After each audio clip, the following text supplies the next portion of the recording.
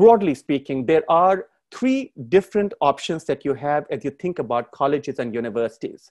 The ones that we just covered, the Ivy Leagues, Stanford, and similar colleges, that's one group. There, within that, you'll have two tiers. Stanford and Ivy Leagues is the topmost tier, the most difficult to get into. And then a second and a third tier. Think of Santa Clara University, which is right here in the Bay Area.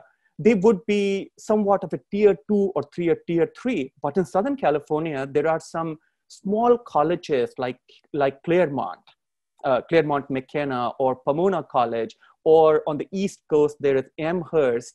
There are these really small colleges, beautiful colleges, really small campus size. These are all in this group. Then there are the public universities, which are funded by the taxpayers. So the University of California, that all of you, my guests, would know about. Out of state public universities like University of Michigan at Ann Arbor, or University of Washington in Seattle, these are generally quite popular for California students. And then our own California State University system, example, San Jose State University, and there are 23 campuses in that system.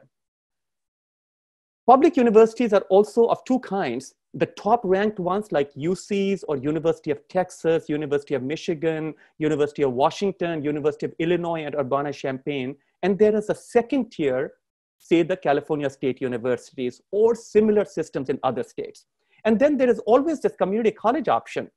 You study there for 2 years and then you transfer. Is it always a bad option? No. I think for some students, it's actually an excellent option. And if you think about UC admissions, it is a fact that it's less competitive to transfer from a community college to a UC.